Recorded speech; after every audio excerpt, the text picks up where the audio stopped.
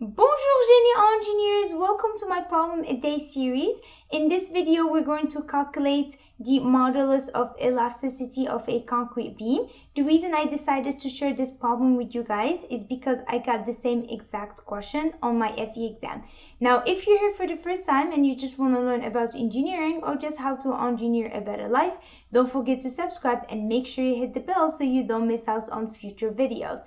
Now let's get started.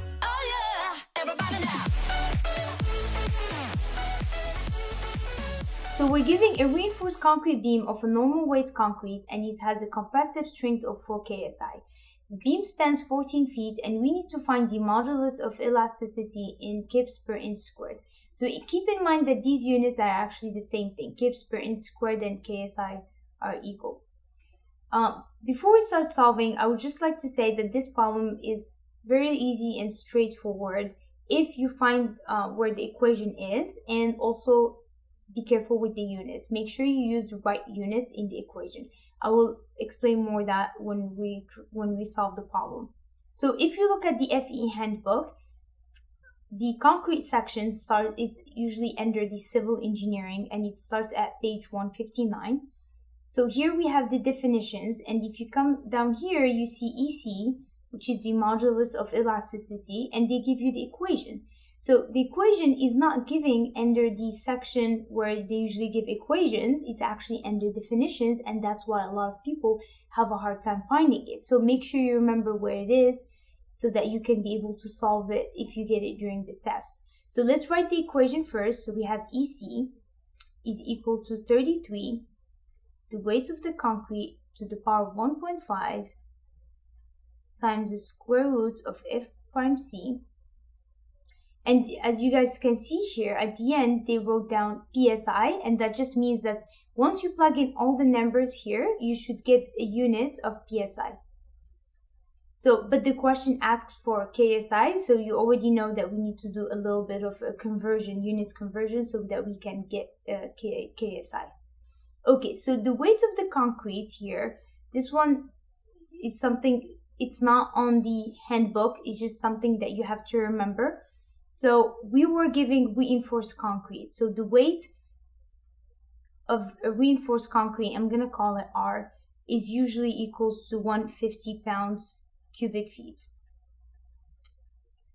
If you were given N reinforced concrete, then the weight is going to be 145 pounds per cubic feet. So make sure you remember this for your test because it's not given on the FE handbook. So if we plug in all the numbers, so I have 33, then because we have reinforced concrete, so I'm going to use the 150. So I have 150 pounds per cubic feet to the power of 1.5, and then I'm going to multiply it by square root of F prime C.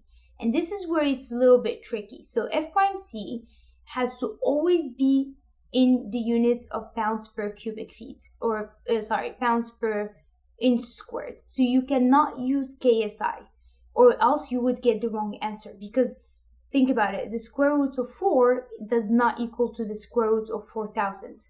So for you to get the right answer, this under the square root, it has to be in pounds per inch squared. So what you do is, so we have 4 KSI, right?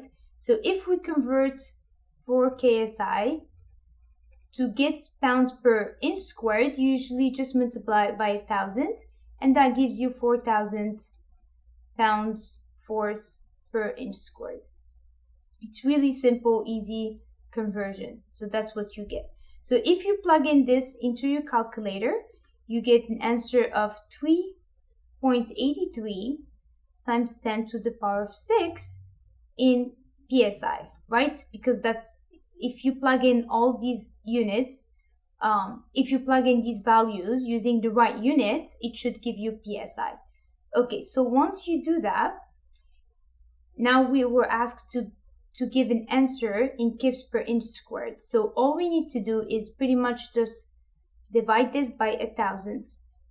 And so this gives you an answer of 3,834 kips per inch squared, or KSI. They're the same thing. So that is your answer. Okay guys, so don't forget to do the problems with me as you go. The best way to learn something is by doing it. And remember, a problem a day keeps the F away. If you guys have any problem or a question that you'd like me to go over, please leave it in the comments below. Don't forget to like, subscribe, and make sure you share with your friends who might find it helpful. Thank you guys for watching, and I will see you soon. À la prochaine!